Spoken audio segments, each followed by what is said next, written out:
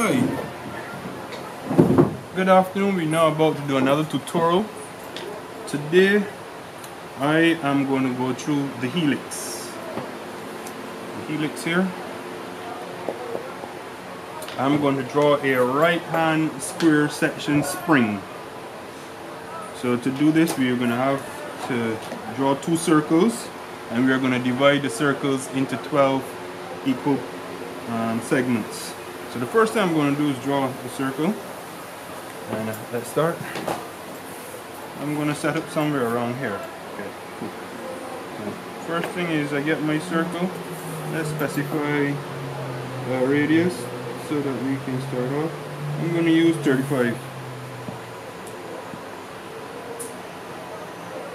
35 is my first one, and then we need a second circle. I'm going to use a bigger radius for this one, so I'm going to use something like 50. Yeah, 50 is a good number. Right. Now the way how I'm going to be projecting this, I'm going to project it upward so that you guys can see.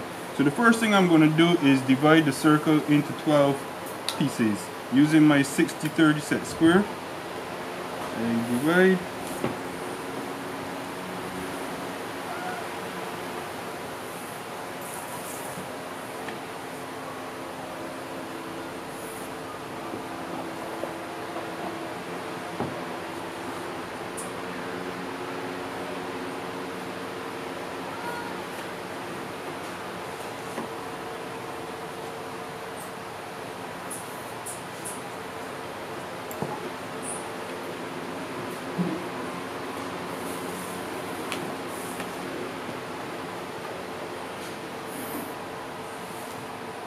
Just trying to make sure I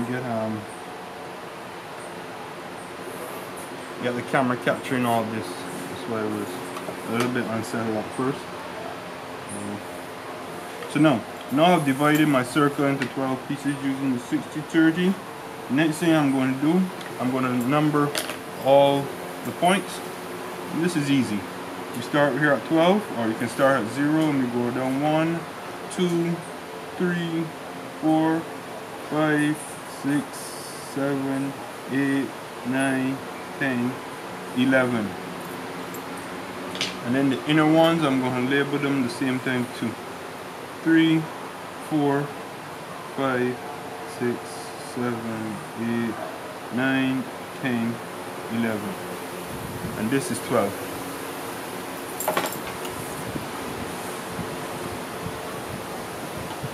So right now I'm going to create what we need is a pitch. And I'm starting my pitch here, and my pitch is going to be, let's see, what's a good size to put this pitch at? I'm going to put the pitch at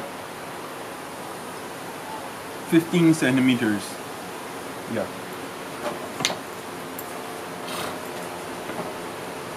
Excuse me, I'm just changing how I have the T-square. But I find it easier to draw like this because of where the camera is located. So that's my picture. Alright. I'll label that as pitch.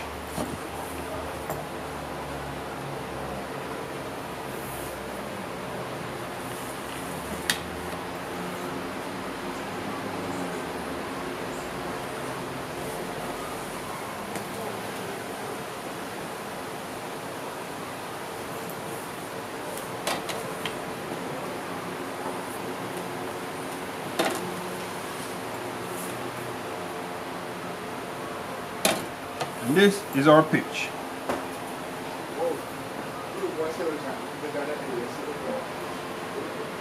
Pitch. Okay. Next thing now, what we're going to do, we're going to divide the pitch into 12 pieces using the construction line technique. This is a construction line, so I'm going to call it CL, construction line.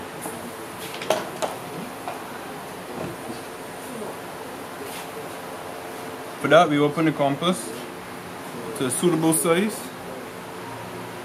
That's a suitable size here. And then I'm going to make 12 strokes on this line, this construction line, or better known as the imaginary line. 2, 3, 4, 5, 6, 7, 8, 9, 10,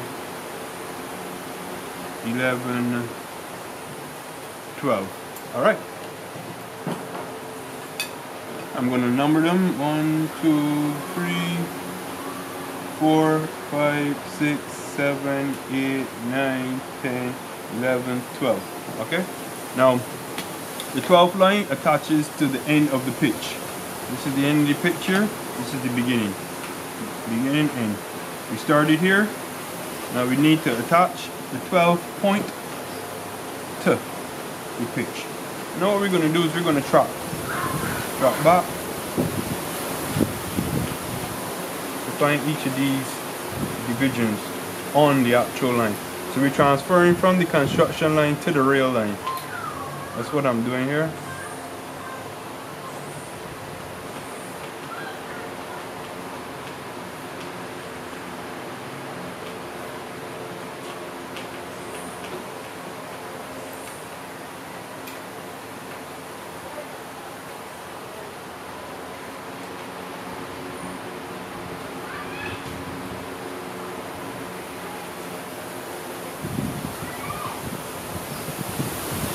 Okay, so we got our 12 points from the construction line, transferred them to the rail line.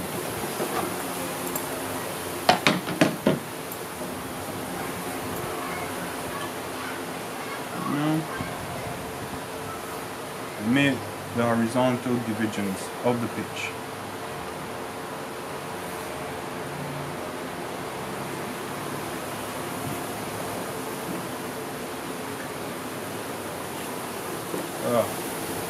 Moving a bit too fast for myself there.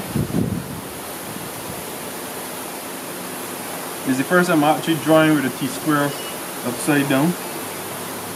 Normally I use the T-square on the left hand side. So I'm going to advise you guys to do this.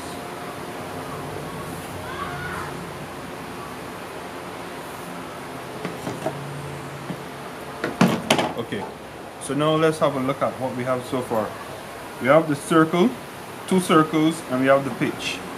So what we're going to do now, we're going to send the points, the divisions on the circles up through the pitch to create the grid. Okay? I'm going to put back the T-square normal for this one and just send these lines up. So the first thing, the 9 and the 3rd line are already up. So we don't have to worry about those. And the center line, which is 12.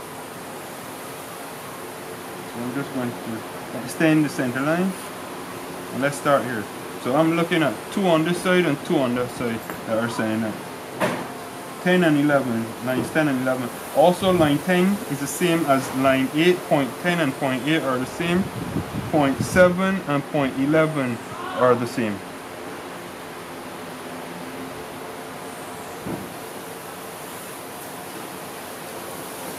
Similarly, points 1 and points 5 are the same, and points 2 and points 4 are also the same here. So now I have sent my lines from the circle up through the pitch. So now, what's next to do? It's time for us now to plot.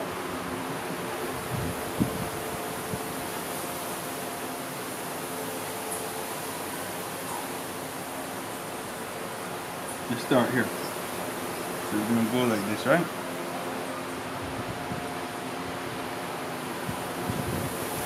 First one, second, third point, fourth point, fifth point. So we go 1, 2, 3, 4, 5, 6, 7. Right? And then we dance and go all the way back up.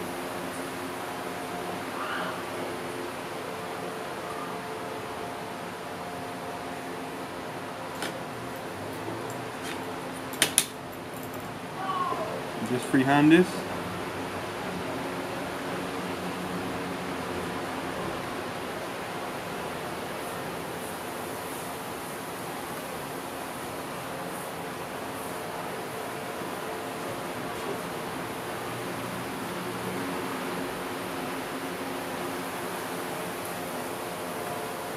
That's your first curve. Now what we're going to do is we're going to put in a second string. A second spring line. My second spring line is now going to be offsetted one distance. So this was where we started. Now we're going to start here at this point. I'm just going to emphasize so you guys viewing can watch, can see and understand. So I'm just transferring and starting at this point and going around the curve, so that means I'm going to end somewhere over there. So I can put in that distance. I'm going to take the distance here, the average distance of 1, and I'm going to put point there. I'm just going to put 2 extra points. Just call it those.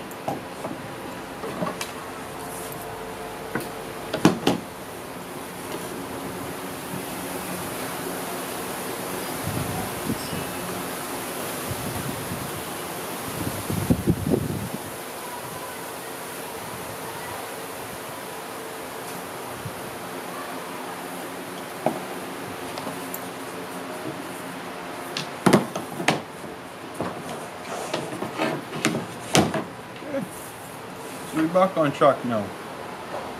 Let me just extend these lines so that we can have an extended grid, which is necessary for this second phase. So I'm just transferring everything that started here and following the same path. So if 1 starts here, that means 2 would be here. So for these secondary points, I'm going to put them in as a small circle on the nodes. I use a dot here, I'm going to use a small circle, so it's just to differentiate for viewing purposes.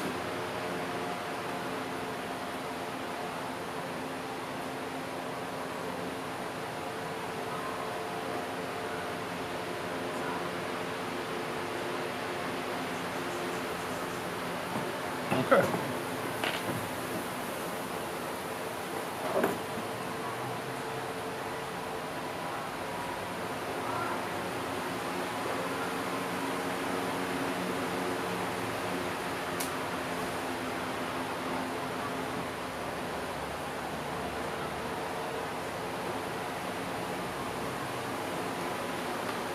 Oops, I didn't go through that node. What's wrong with me?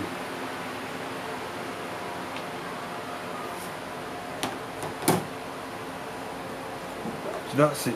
So that's the second line now that's in.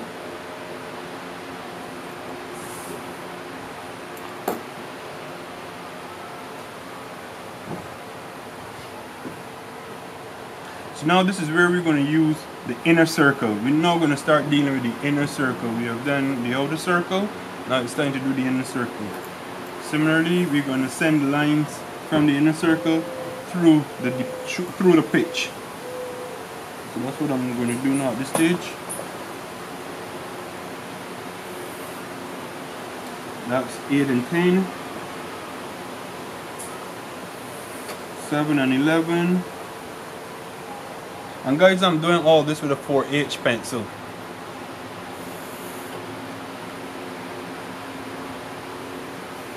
Four and 2, and then 3.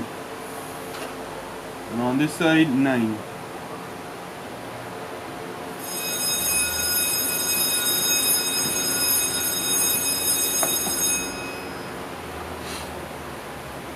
So where do we start off this? We start here. This is our first start.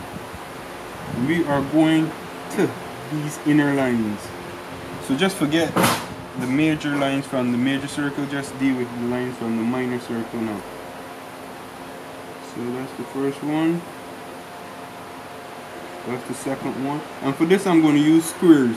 Small little squares to just differentiate the marks. And I'm going down on the nodes. Let me pass through the nodes, sorry.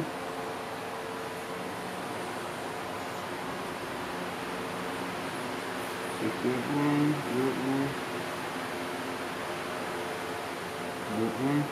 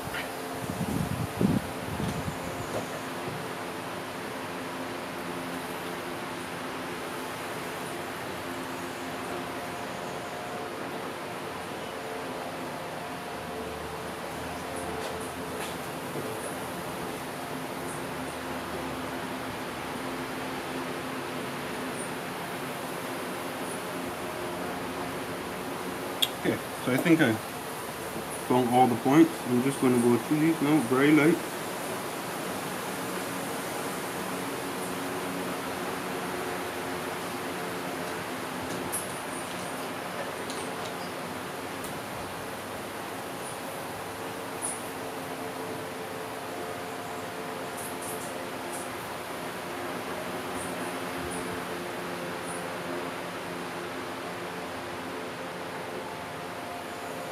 Okay, good.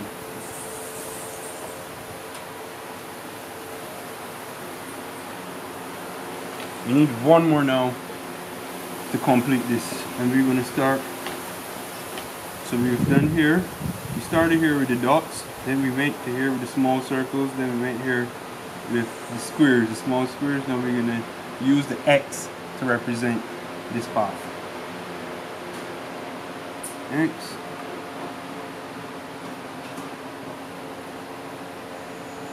X.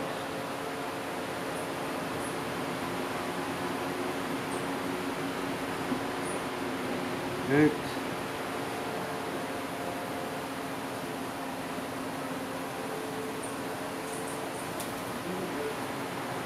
X.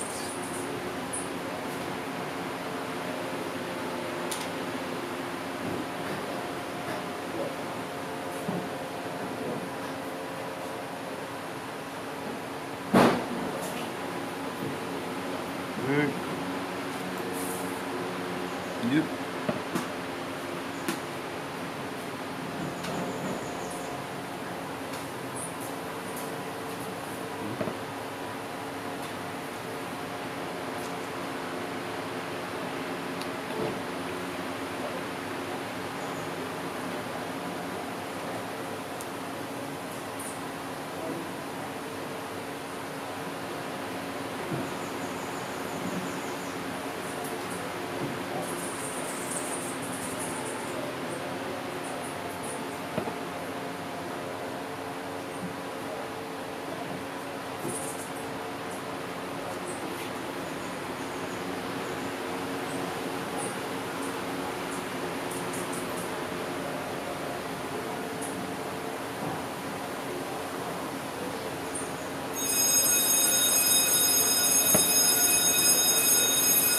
Good. So now we have put in the X's. So the X's are in, the squares are in, the circles are in, and the dots are in. Let me just let's have a look at this. This part here will be hidden. This will be behind.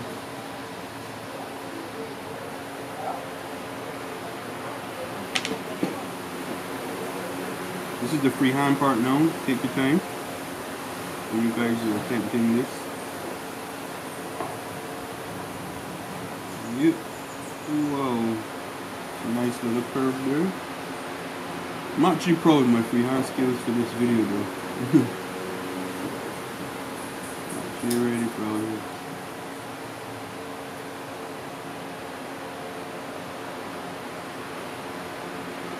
Whoa, yeah. And then this now is our edge.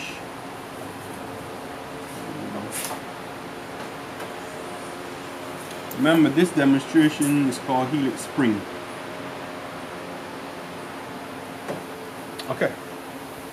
Now the time to darken.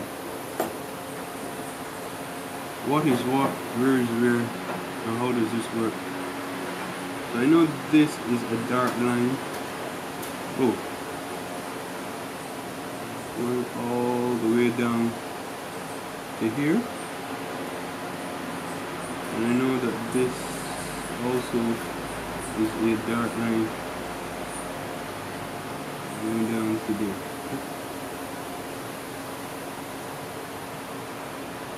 Stops there.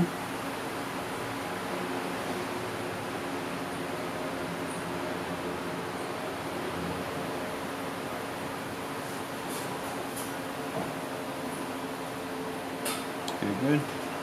So let's continue this. This is going to there. And this comes all the way from here. This goes.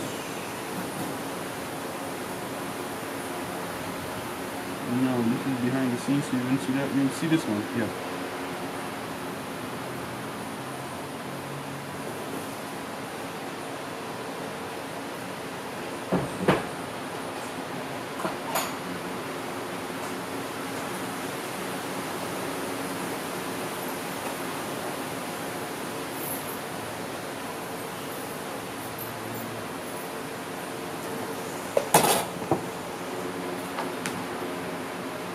Just referencing the book just to make sure I don't do anything wrong.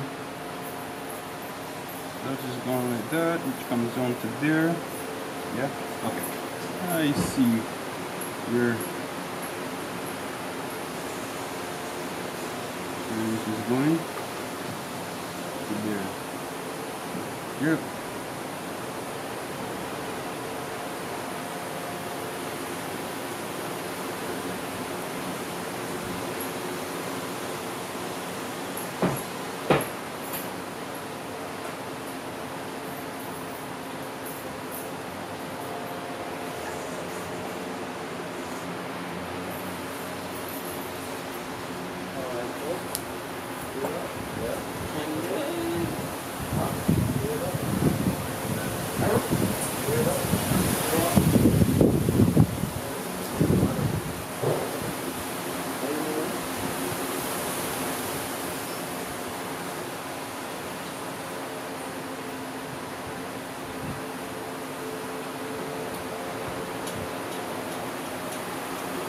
Yeah, this is it now.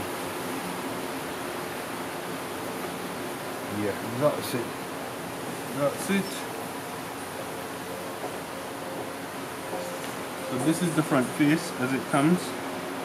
Stops there, then it continues, stops there. Then this is the back that goes up and then finishes off. So this demonstration is about finish. This is what we call a Helix spring. This is a section, a square section of a spring. That's it. I'm just going to label this what I did so that you guys could it's called a Helix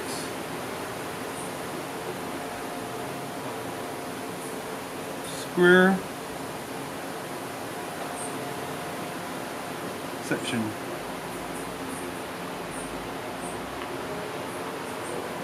So before we close this off, let me just go through what was done to achieve this. Well, first you draw two circles and you divide the circles into 12 pieces. Two concentric circles. What I mean by that is that they both share the same axis. Then once you've divided the circles into 12 pieces, you choose a pitch. Your pitch can be, it doesn't have to be 15, it can be 20 centimeters, it can be whatever you want it. So the pitch is up to you. Whatever your pitch is, you divide that into 12 pieces. Once you divide that into 12 pieces, you actually make horizontal lines to mark the divisions, and then you take the divisions from the circle and you send them vertically to cross with the horizontal lines, so you get your grid. And once you've gotten your grid, what you're doing is you're finding a point, a place which you're going to start on the outer circle, and then you're going to go through each point on the outer circle until you get back here. You start here, you go down to your lower point, and then you come back to the high point. Once you've done that, the next thing to do is to repeat the same process, but this time you're actually transferring this over one distance, one division. So you're actually copying this same process over one division. Once you've done that now, then you go to the inner circle and you do the same process that we did on the outer circle once, and then you also copy that over one division. Once you have done that, then that's it. And that's our Helix spring section. Thank you.